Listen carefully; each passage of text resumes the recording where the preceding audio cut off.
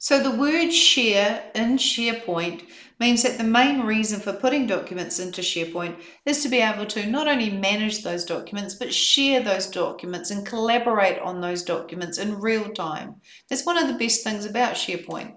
So when we choose a document, for example, we learned in an earlier video that we can open it in a browser, or we can open it in the desktop version of Word or Excel or whatever application it happens to be.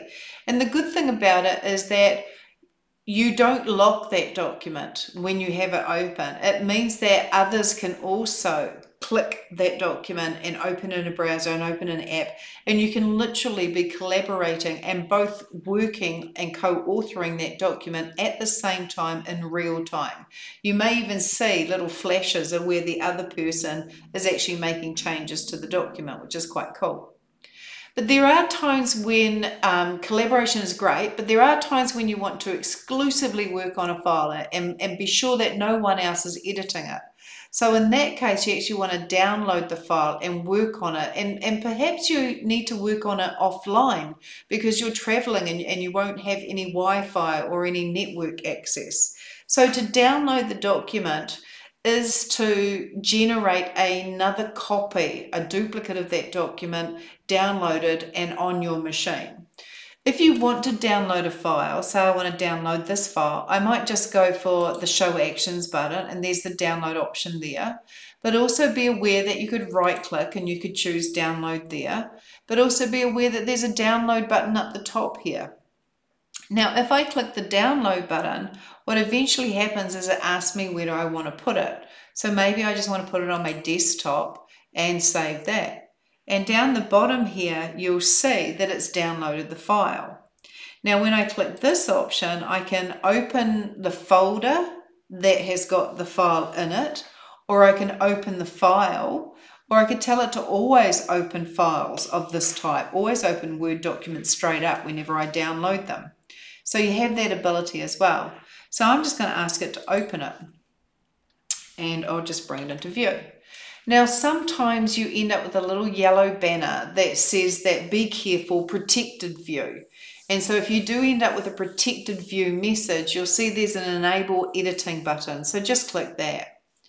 Now, all the Office products, whether that be Word, Excel, or PowerPoint, all have some sort of commenting system embedded in them. And so I may want to add some comments to this Word document, for example. Now, legend has it that Ethiopia is the motherland of the coffee plant. Maybe I'll select this here. I'll go to review. I'll choose new comment because I want to add a new comment. Or I'll right click and I'll choose the option to add a new comment, which is right at the bottom here. Or if you're looking for a shortcut key, the shortcut key is Control-Alt-M. So maybe I'll go Control-Alt-M, and that will bring up the comment box. Here I'll say that maybe reconsider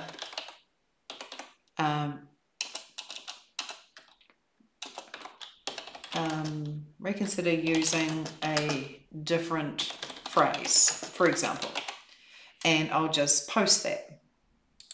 And so that comment is posted. I can add another comment, for example. Let me get rid of this. First coffee growing region. Maybe I put a comment here. Insert comment. Is this true? And I'll post that as well. And so basically what will happen is somebody will come along and they will react to these comments. You can hide the comments just by hitting the Show Comments button. Show Hide. That's on the Review tab. If you hide them, you see these little symbols here. And if you click it, it'll go to the comment. So it's easy to bring it up. Here, the person can reply and say, this phrase is fit for purpose. Control-Enter to post it. And yes, it is. Control-Enter. I could, if I wanted to, hit these dots and actually delete the comment because it's done. Or I could resolve it, which means it stays here for future reference, but it's dim and it's ticked, which implies that it has been resolved, and even says resolved at the top. And I have the option to then delete that or undo it and reopen it. So that's the comments feature in Word. So I'll then close the document and it will have automatically saved it straight back to the SharePoint site. In fact, let's just do this again. I'm just going to download it. No, it won't have saved it to the SharePoint site because we downloaded it. It's gone to a particular location. So this location here will have been updated on the desktop. So it hasn't gone back to the SharePoint and updated. You have downloaded it. So you would have to upload it again. So let's say I delete this file now, delete, and I now want to upload the latest version. So I go to upload, files, and I'll go and grab from my desktop that African Growing Regions file and open it. And so it uploads the file back in. So just be aware of that as well, that when you download it, you are creating a duplicate. Now, what if it's an Excel file and you want to add comments to it? I'm just going to click on budget, the tick box. I'm going to download budget. I'm going to put it on my desktop, save it to there. And now I'm going to open up this particular file. And to add some comments, again, you head to the review tab. So maybe I click here and I go review and there's new comment. Unfortunately, the shortcut key Control-Alt-M only works in Word and PowerPoint. It doesn't work in Excel. So I'm going to right click this cell and I'm going to choose new comment or choose the new comment button on the review tab, whichever you prefer, and start a conversation. Is this figure correct? Question mark, and Control Enter to post it. The person again can reply. Again, you can delete the thread, resolve the thread, but that's how you add the comments. You can show comments or you can hide comments. That's that button, similar to Word. Show it and hide it. Then now that autosave feature there means that the changes I've made to this file have automatically saved to the desktop copy of this file, but it has not automatically saved to the SharePoint copy of the file.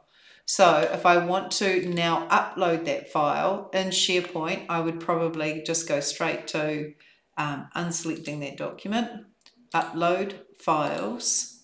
I'll go to my desktop and choose the budget. It'll recognize there's already a file called budget on this site. See, it says it's uploading here. It'll recognize there's already one here. Do you want to keep both of them or do you want to replace it? I'm going to replace it. I want to replace the SharePoint copy of the file with the updated desktop copy of the file. So it replaces it, finishes uploading it, and so it tells me it's a few seconds old and now it's been uploaded. So those are comments in Word and comments in Excel. But what about PowerPoint? Here I have a PowerPoint file, so I'm going to click this option here. I want to download it. And so it asks me where do I want to download it to, and I want to download it to the desktop. Now there's already a copy of it, an old copy of it on the desktop. So when I save it, it will overwrite it if I save it with the same file name. Yes. It's downloaded it, overwritten the one on the desktop, so then I open it. Once I open it in PowerPoint, much like Word and Excel, I can actually add comments. So if I choose a particular slide and I choose a particular placeholder like this one, and I go to review, again there's new comment, much like Word and Excel. And if I put a new comment, I can say this slide layout looks messy, and I can post that comment. So same as Word and Excel, you can show and hide the comments. If I show the comments, I can click on a comment and I can reply to it, and again I can delete it or resolve it. So I'll just close the PowerPoint file, save yes. Oops, close that, close it, save yes. And now I want to upload it, so I have nothing selected. If you have something selected, notice the upload button's not available. So I have nothing selected. Click the upload button, choose files. From the desktop, I want the pitch deck and I want to open it. It'll recognize there's already a file called pitch deck in my SharePoint site when it starts uploading. And ultimately, it will give me the opportunity to keep both or replace. So I'll wait for it to finish uploading, and I want to replace it.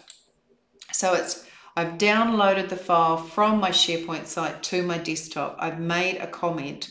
I've saved the file and updated the desktop copy, and then I've uploaded it and replaced the SharePoint copy. So the latest copy of the pitch deck is on my SharePoint site. So it is possible to add comments and make changes and download documents if you want to be able to work on a document and you're not going to necessarily have access to SharePoint or a good internet connection. Now, it is possible to also add comments to documents that are non-Microsoft files within SharePoint. So anything that's not a Word document, OneNote, PowerPoint, Excel, maybe like this picture here, I'll choose it. I'll go into the details pane, and in the details pane, I can see things like its name, its title, who it was assigned to, and its status. But if I choose more details, then here is my ability to add a comment.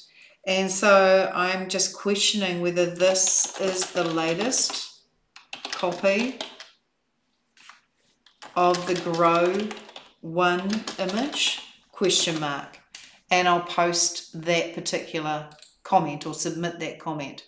And so others can come along and reply to that comment. And again, they can delete the comment and reply to the comment. So you can add comments to non-Microsoft documents from within SharePoint.